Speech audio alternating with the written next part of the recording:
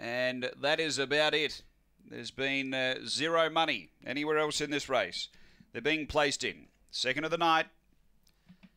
Last few loaded away. And we are right. We had a brief shower in between races 1 and 2. Light on, set to go. Second of the night here at Gawler. We're ready. On their way. Great line out. Cappuccino breaks the line early, goes through to be the speed and gets away. Favourite away by 5. Cappuccino. Just Love doing the chasing. Then Vincent Tyson, Jumping Jiggy, Alinga Dean, Aston Emilio.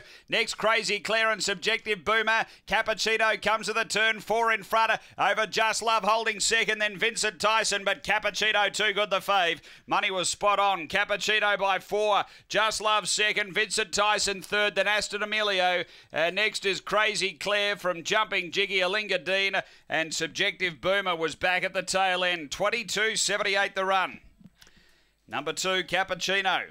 He was out well, he pushed hard, and then he got clear, and that was it. Number 2, it's 2, 3, 5, and 7. Number 2, the winner.